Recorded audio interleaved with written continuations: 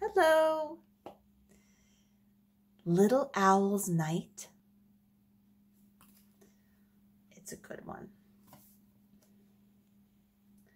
Little Owl was having a wonderful night.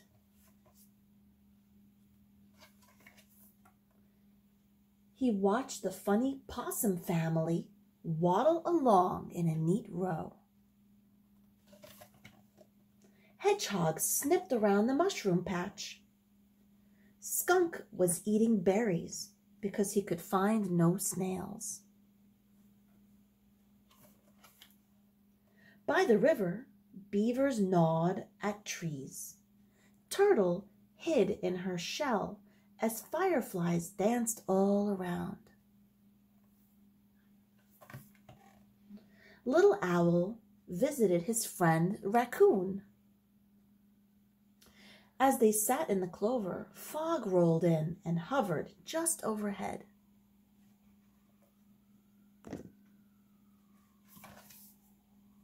Moths fluttered toward the moon. Silver dust fell from their wings. Little Owl wanted to follow, but it was time to head home. See the moon? Moon. On the way, Little Owl flew by Grumbly Cave. Bear was inside, snoring up a storm. "Wake up, Bear! Don't sleep all night," Little Owl sang. "I want to show you the moon."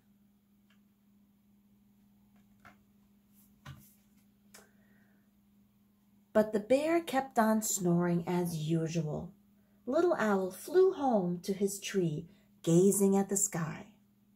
He wondered if the bear had ever even seen stars. The bear sleeping. Little Owl sat on his branch. How he loved the night forest. Frog croaked softly. Cricket chirped smartly.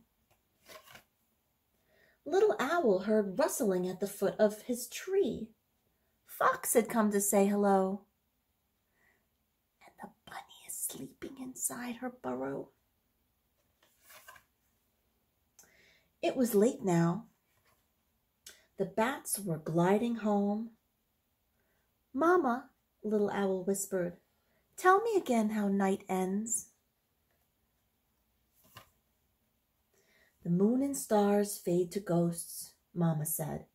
"Spider webs turn to silver threads. Dewdrops sparkle on leaves, and grass like tiny stars come down.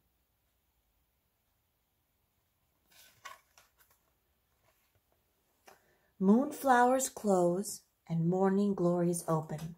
The sky brightens from black to blue, blue to red, and red to gold.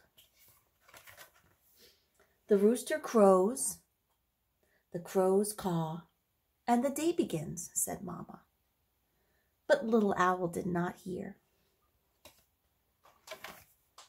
He was fast asleep.